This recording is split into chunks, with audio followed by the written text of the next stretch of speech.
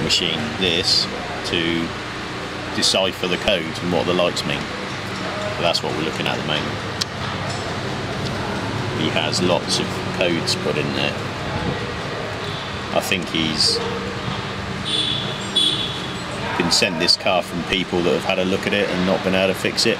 So we are trying to see if we can sort it out. And that's what we're doing at the moment. And there's the list of codes.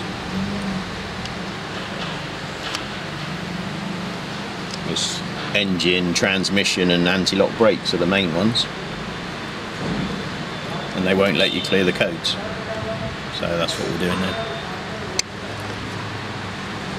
He looks at the systems on the car, and then the little lights that appear on the dashboard here indicate that there's a fault. The tools go into the different control units around the car and then tell us what the faults are. You then have to try and rectify the faults and then put the lights out. And that's what we're trying to do.